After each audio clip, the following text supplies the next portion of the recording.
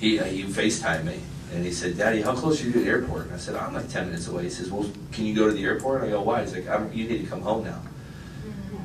And I took a deep breath, and I said, "Son, I can't come home, and Daddy's still working." He said, "Well, you don't need to work. And you can be done for the year." And I'm like, "Well, I realize that, but Daddy made a commitment to a team, and you have to follow through." And so Marisa, my wife, she ripped the phone away. She said, "Sorry, he's been saying that all day. I didn't really know he was going to say that to you. That's really hard for me to hear." And then last night, I'm tucking him into bed, and he's like, "Dad, I don't want you to retire." And I'm like, "Son, I don't really understand the conflicting messages that you're sending me." And he said, "Well, I'm going to miss driving across the Bay Bridge." I'm like, "Well, I'm glad you're going to miss that."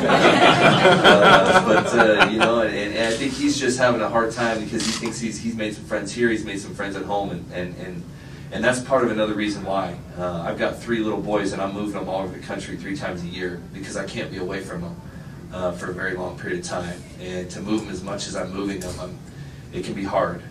I had a good friend I played with a long time that he told me that he goes, "You know, this game's meant for young men, and sometimes when you're too old to play, you need to leave." And I feel right now that I need to leave. I'm walking around. They got to tape me together just to be able to get me out there. So it's time to leave, and it's time to let someone else have a chance to play. So I'm going to take my ball and go home.